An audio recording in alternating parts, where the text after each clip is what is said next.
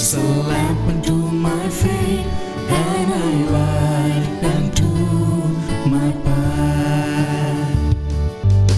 Thy word is a lamp unto my feet and a light unto my path. First reading. A reading from the book of Prophet Isaiah, chapter 49, verses 1 to 6.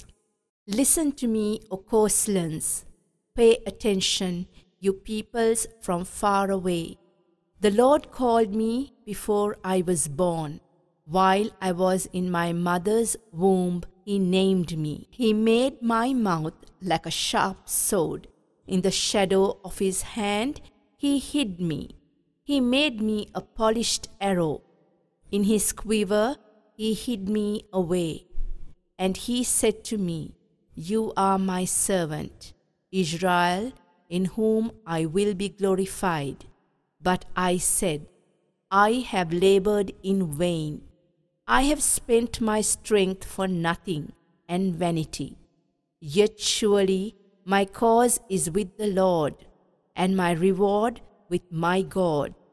And now the Lord says, Who formed me in the womb to be His servant, to bring Jacob back to Him, and that Israel might be gathered to Him. For I am honored in the sight of the Lord, and my God has become my strength. He says, It is too light a thing that you should be my servant, to raise up the tribes of Jacob, and to restore the survivors of Israel.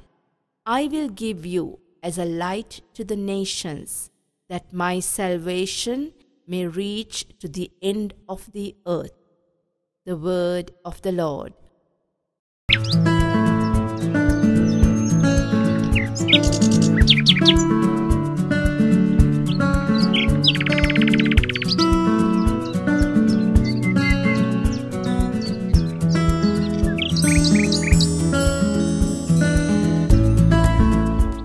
The Lord be with you. My dear brothers and sisters in the Lord, it's my joy to welcome you once again for our reflections and prayer today. The proclamation of the Holy Gospel according to Saint John. After Jesus had said this, He was deeply troubled and declared openly, I am telling you the truth. One of you is going to betray me. The disciples looked at one another, completely puzzled about whom He meant. One of the disciples, the one whom Jesus loved, was sitting next to Jesus. Simon Peter mentioned to him and said, Ask him whom he is talking about. So that disciples moved closer to Jesus' side and asked, Who is it, Lord? Jesus answered, I will dip some bread in the sauce and give it to him. He is the man. So he took a piece of bread, dipped it and gave it to Judas, the son of Simon Iscariot. As soon as Judas took the bread, Satan entered into him. Jesus said to him, Hurry and do what you must. None of the others at the table understood why Jesus said this to him. Since Judas was in charge of the money bag, some of the disciples thought that Jesus had told him to go and buy what they needed for the festival or to give something to the poor. Judas accepted the bread and went out at once. It was night. After Judas had left, Jesus said, Now the Son of Man's glory is revealed.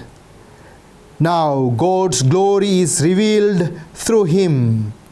And if God's glory is revealed through him, then God will reveal the glory of the Son of Man in himself, and he will do so at once. My children, I shall not be with you very much longer. You will look for me, but I tell you, Now, what I told you, the Jews' authorities, you cannot go where I am going. Where are you going, Lord? Simon Peter asked him. You cannot follow me now where I am going, answered Jesus. But later you will follow me. Lord, why can't I follow you now? Asked Peter. I am ready to die for you. Jesus answered, Are you really ready to die for me? I am telling you the truth. Before the rooster crows, you will say 3 times that you do not know me. The Gospel of the Lord. My dear brothers and sisters, I am quite impressed by some of the stunt actors who seize the occasion, plunge into the action and beat the fear. Fear, as we all know and have experienced at times, have myriads of meanings and definitions. Fear, for our reflections, I wish to present 2 definitions or connotations of fear. F-E-A-R, fear. The first meaning of fear could be forget everything and run. The second meaning of fear is face everything and rise. I wish to bring to our notice the first character that we discuss. It is Peter, who denied Jesus. In Peter, we see the second aspect of fear, that is, face everything and rise. He faced his fears, his giants of fears, faced the uncertainties, the denial, frustrations, but he did not give up because he was so much full of the risen Lord. Without any fear, he shared the risen Lord. So he was able to face all these challenges and rise above petty divisions, petty frustrations. The first meaning of fear is forget everything and run. And we see that in Judas Iscariot, who forgot his master, who could not even face the Lord. And he hung his life. He ran away from the Lord. And then, what is important for us to understand, when we all go through these frustrations, disappointments, when we face fears, giants of fears, we need to inculcate this aspect of having faith bigger than our own fears. Having faith bigger than our own fears.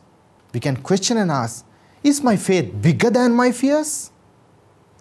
It is where our gospel invites us to today reflect and to imbibe this faith, the faith even that could move the mountains.